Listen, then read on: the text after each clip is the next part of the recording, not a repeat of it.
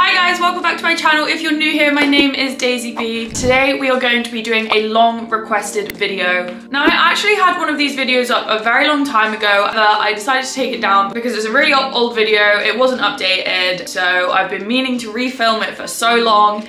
And here we are, filming an updated tattoo tour video. So my first tattoo, don't tell anyone, I got when I was 17. And that wasn't in a studio, I actually stick and poke them myself. If you're thinking about it and you're 17, don't try it. It was stupid of me. I should have just waited a few months so that I could actually go and get a tattoo. Here we are, it already happened. I already did it. So altogether, currently I have 13 tattoos. So let's just jump into it and run through them all. Okay, so these are the first tattoos that I ever got. I obviously stick and poked them when I was 17, and then I had them gone over when I was 18 in an actual studio.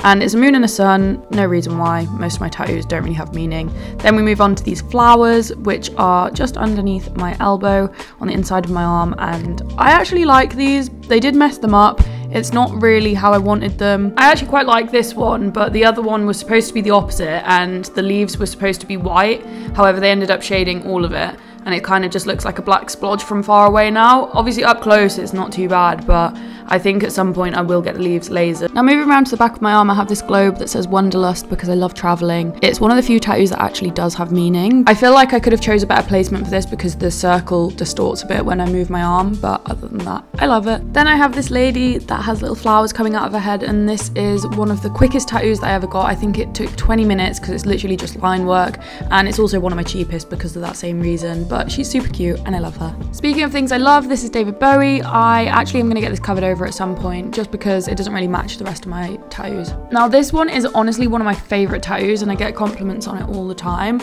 I don't know who the woman is before everybody asks because that is the biggest question I get about this one, but she's just super cute. Now this is Sushi, my baby boy. He passed away on the 20th of January 2023 and I got this in memory of him because he was still a kitten and it was really sad. He was so cute and it's just to remember him and always have him with me. So this one is actually got a really deep meaning and one of my only tattoos that do have quite a strong meaning. And back to tattoos without meaning, this is just a little butterfly I got and I got overcharged so much for it, so it just makes me angry every time I look at it because I got charged for 2 hours work when actually it was only took half an hour. This is another one of my favourite tattoos. It's a pile of books with a cup of tea on top because I love reading, I love poetry, I love a cup of tea. It's pretty cute, I love it. When people ask me what my favourite tattoo is, I can never make a decision because I actually love loads of them so much, including this carousel horse, which is super duper cute. And again, no meaning behind this one. After I had my stick and pokes re-gone over, this was my first proper tattoo and it's just a little bee. And a lot of people ask me, did I get it because my name's Daisy Bee? But actually this came before I chose my name.